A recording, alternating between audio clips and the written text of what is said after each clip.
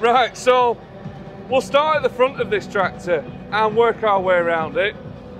Under the bonnet, what have you got which may take people by surprise? We've got a new engine. Go on. We've got an FPT N67 6.7 litre engine with an EVGT, electronic variable turbocharger. Right, and so, what was the reason going FPT? Because when you told me before, off camera, I nearly spat my brew out. Because I just associate, obviously you are Deutz-Fahr, and I know Deutz are a separate company, they're an engine manufacturer, and I've always associated you with those engines.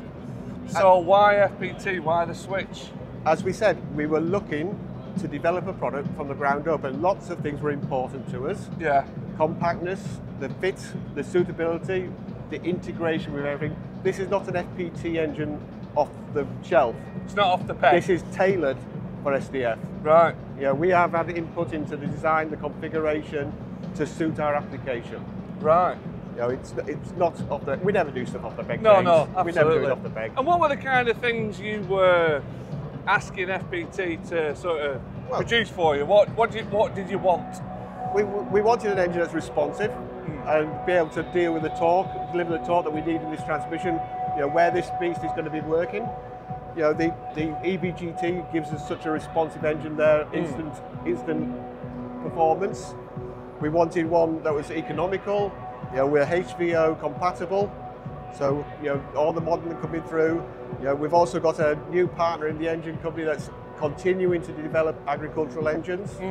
So there's a future there for this generation of tractor and generations to come. Yeah, and I suppose again coming back to that power density as well, trying to have all that power in a compact package. Where, for example, you know, if you were using the Deutz, it might be a bigger engine, like we see in the 9 Series. Yeah, well, the 9 Series was right up at 7.8. This is 6.7 litre. Yeah. We're getting there, but we needed to create some room because we got something a bit bigger that we needed a bit of space for. Go on, what did you need some space for?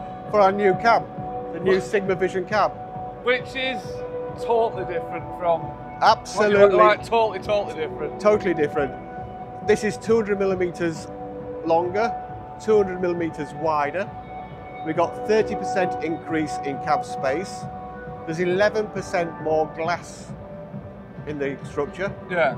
So it's, and yeah, I don't know if you'll get in there today, James. I was going to say, the queues are a little bit... They're immense, aren't they?